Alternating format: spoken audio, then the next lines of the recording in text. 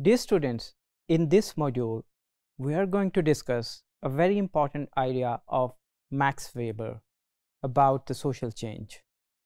Before we discuss the Max Weber, we need to understand that how ideas can play their role in social change.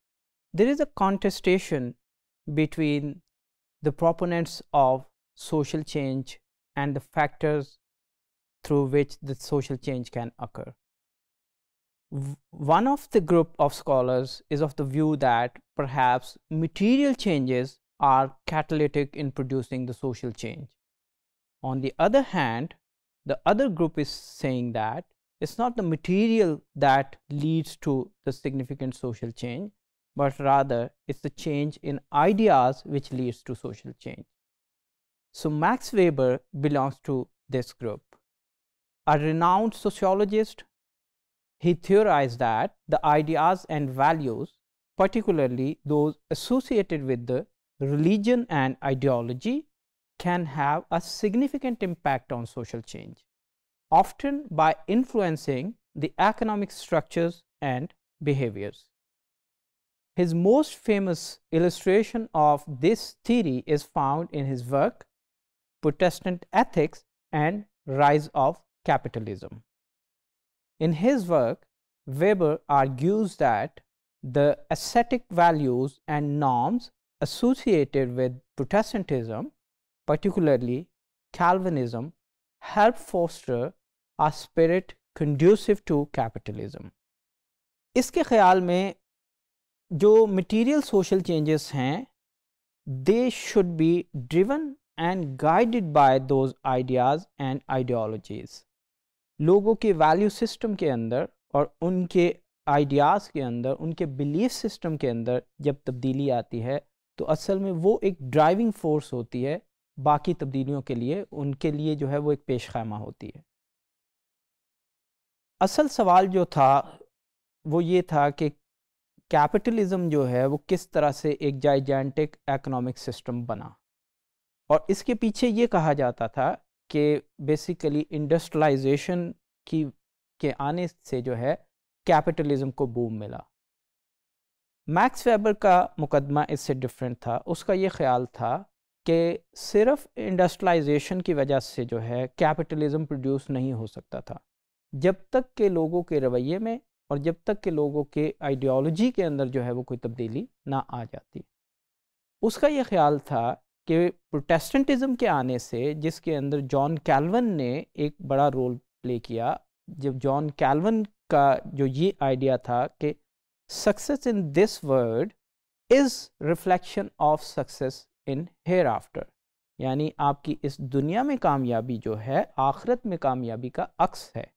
तो इसको जो है वो Protestantism की morality का एक फाउंडेशनल स्टोन समझता था कि इसने जो है लोगों को बहुत ज़्यादा मोटिवेट किया कि इस दुनिया में जो सक्सेस का सबसे बड़ा इंडिकेटर है वो इकॉनमी है, वो फाइनेंस है, वो मईशत है. तो अगर हम इस दुनिया में कामयाबी हासिल करना चाहते हैं तो हमें इस दुनिया की कामयाबी के सबसे बड़े इंडिकेटर को अचीव करना होगा, यानी हमें मुआशी तौर पे मुस्तहकम होना होगा. तो इस मुआशी तौर पे मुस्तहकम होने की वजह से असल में जो है वो एक बड़ी तब्दीली आई है, और कैपिटलिज्म के पीछे जो तब्दीली की ये बड़ी वजह थी वो ये कैल्विनिज्म की और प्रोटेस्टेंटिज्म की ये लाइफ आइडियोलॉजी थी. So according to weber, the Protestant ethics emphasised hard work, discipline and frugality, so that succeeded for their worldly pursuit. These values aligned with the facilitated the rise of capitalism ideals for profit making and rationalized labor.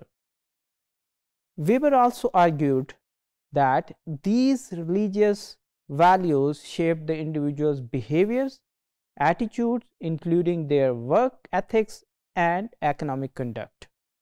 So over time, these individual behaviors aggregated at societal level culminated in significant social and economic transformations.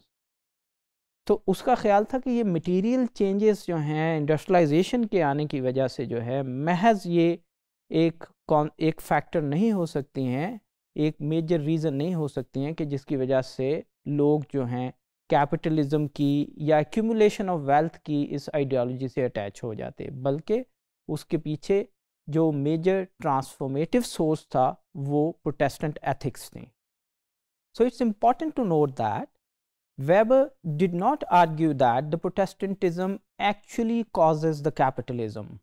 Rather, he suggested that certain religious ideas and values could create the conditions favorable to the emergence and development of the capitalist system.